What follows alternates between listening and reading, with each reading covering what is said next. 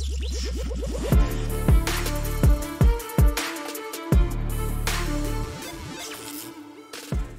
lot of new info dropping this morning about what's going on over at Disney. I told you there was going to be a lot of information that comes out over the next couple of weeks because a lot of people are about to get the old boot. So naturally, a lot of people with information are going to come out and share it and talk about it. So I'm going to talk about it. A lot of stuff happened over the past 24 hours. A lot of people have left. A lot of people are running their mouths. I mean, it's kind of the same story with Disney, a company in shambles.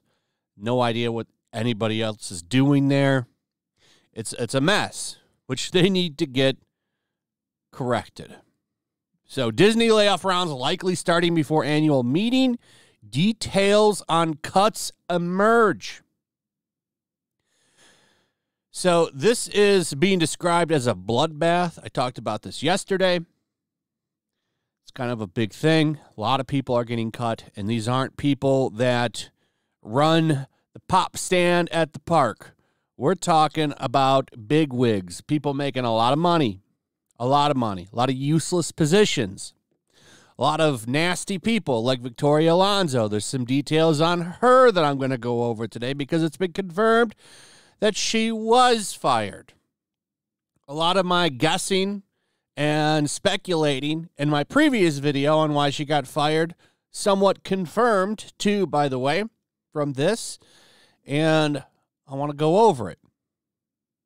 I would imagine there'll be more details on why she was fired as well, but they're finally starting to leak out. So, exclusive from Deadline, with April 3rd's shareholder meeting approaching, a virtual affair this year, less than 2 weeks away, some clarity is emerging about the company's plan to reduce staff and cost cuts. Insiders tell Deadline that multiple rounds of cuts are being prepared. The first one is being targeted for late March, likely next week. That would be right before April. So, yeah, I think that's right. March 30th or 31st have been floated as possible dates, but that has not been confirmed. According to sources, there will be a big wave in late April described as the big one, or a bloodbath, when a large portion of the cuts are expected to come.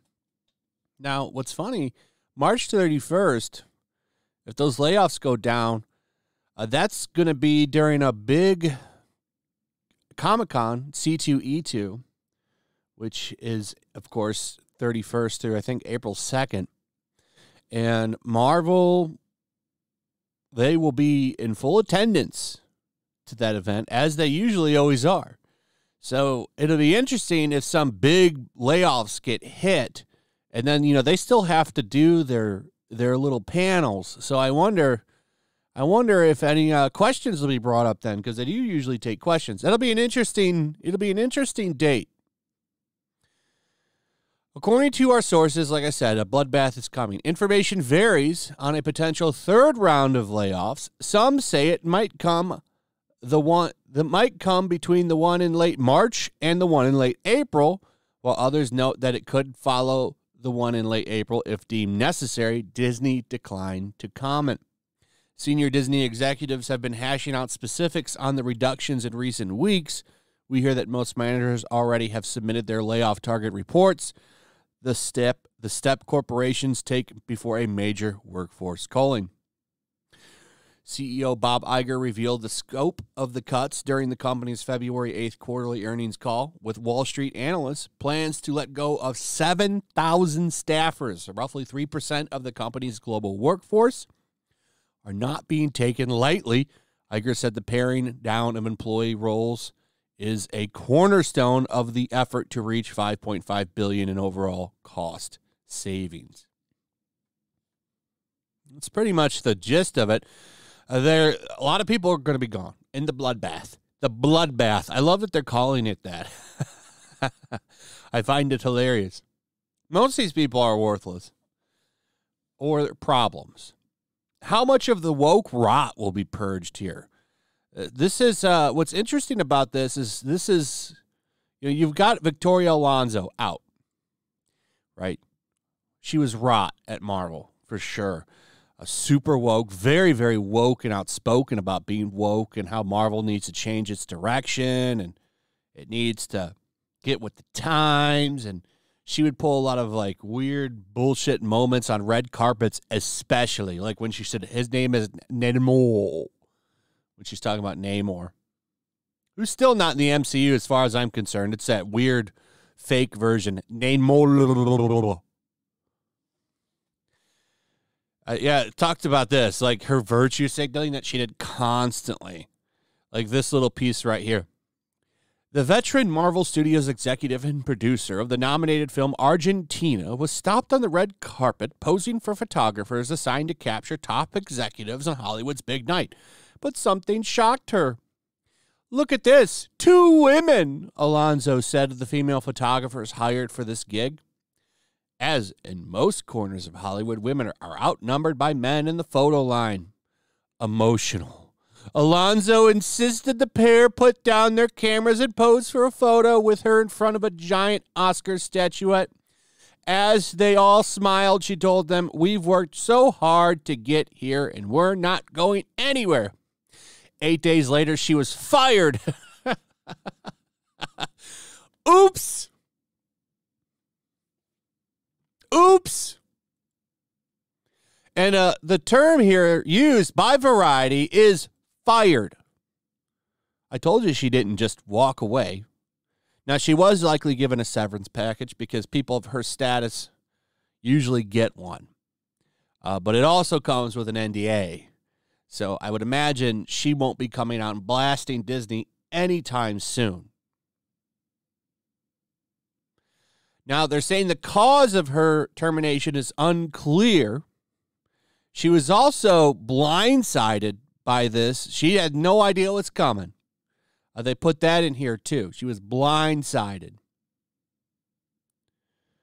The sources said it's not clear why she's fired. The decision was made by a consortium including Human Resources, Disney's legal department, multiple executives, including Disney Entertainment co-chairman Alan Bergman, to whom all of Marvel Studios reports, Alonso's longtime boss and Marvel Chief Creative Officer Kevin Feige.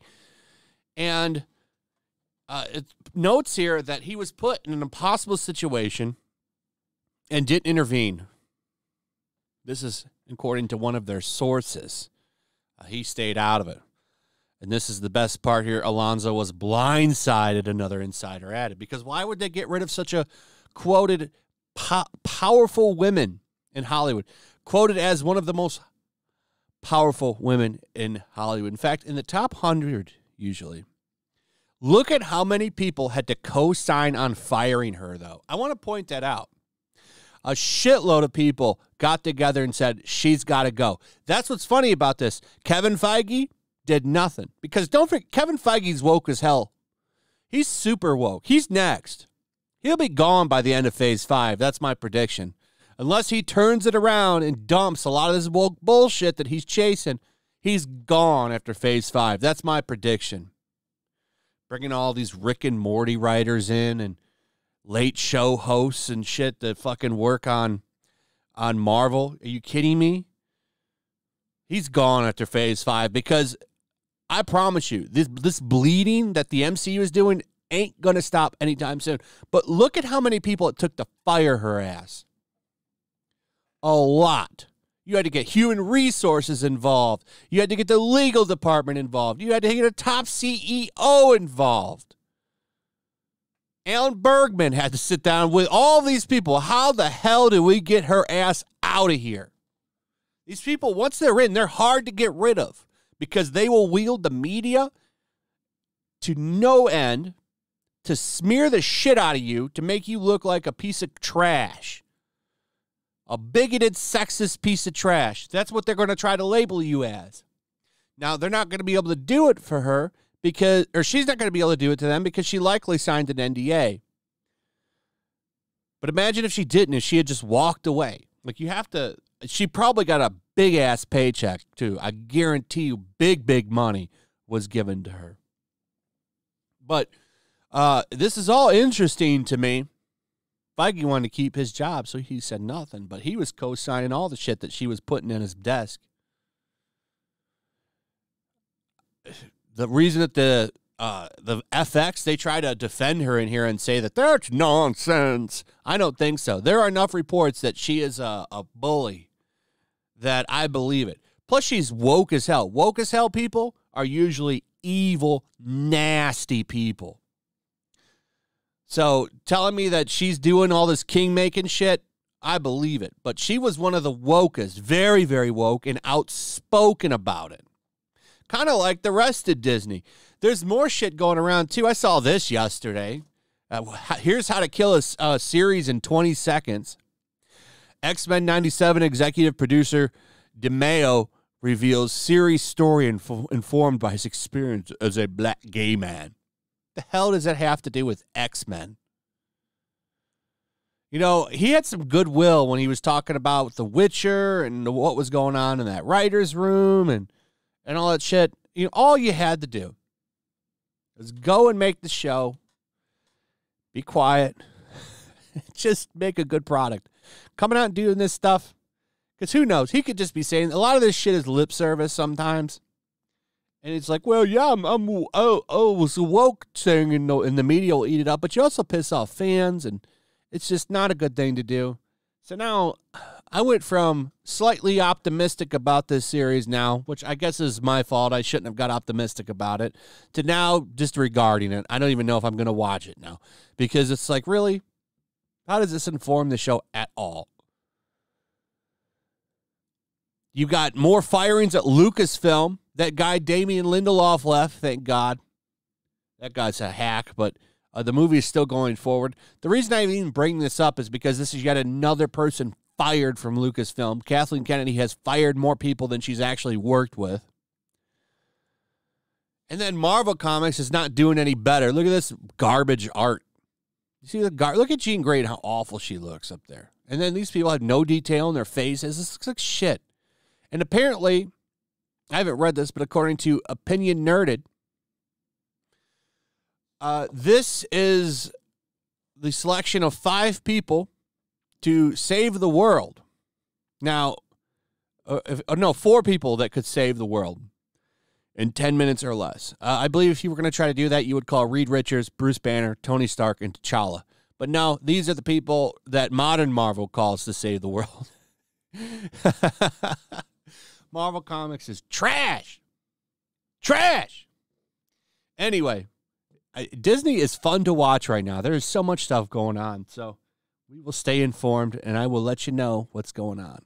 Anyway, that's it. Let me know what you guys think. Also, if you would, please like, subscribe, share the video. Make sure you're still subscribed. Hit that notification bell. Check out my Rumble and Locals, and I'll see you on the next one. Peace. Make sure to check out my Locals. There's a link in the description. It's a fun community that I'm trying to build over here. If you don't want to support me on YouTube, you can come over here. None of that money goes to YouTube. You also can just come over here for free. But if you are a supporter over here, I do plan on doing an extra live stream once a month and throwing links to the supporters so you can actually come on and have a supporter live stream with me. Also, it's a good place to catch all of my content. You don't have to worry about notifications like YouTube. They'll definitely work over here. So come check out my Locals.